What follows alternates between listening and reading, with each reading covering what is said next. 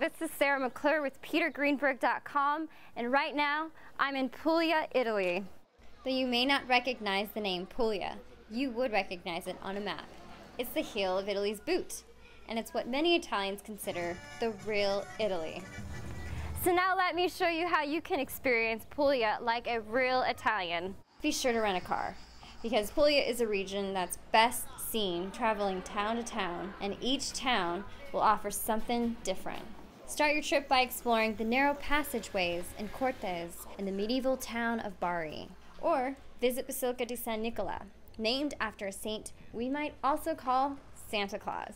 And farther south, you'll discover the fishing town of Polignano a Mare. It's home to some of the greatest oceansides and most beautiful sunsets you might ever see.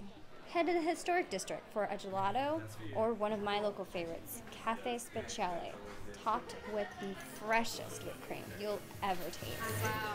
Then drive inland to Altamura. This town is the bread capital of Italy, and its world-famous bread is made exclusively with regional ingredients. And get this, it's actually protected by the European Union. These legendary loaves are baked in the shape of a shepherd hat, and amazingly, they stay fresh for up to 2 weeks. Have lunch at Forno Antico Santa Chiara. Here, the locals have been bread making since 1423. In El Barabello, it's the limestone cottages called Trulli that take center stage. These cottages date all the way back to the 15th century and feature unique cone roofs made from local Chianchi stone.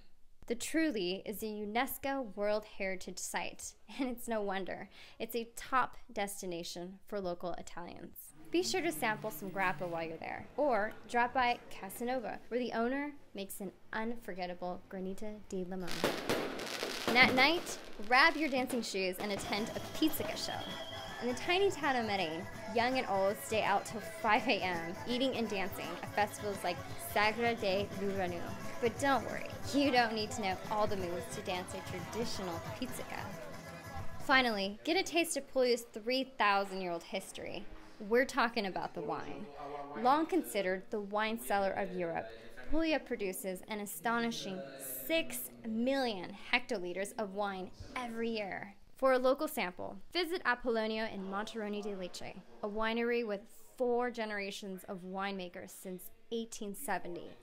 Sip a Primitivo or Negro Amaro, or one of their 232 labels. Today, when in Rome, you can do as the Romans do, and now, even as the Puglians do. I'm Sarah McClure. Thanks for watching.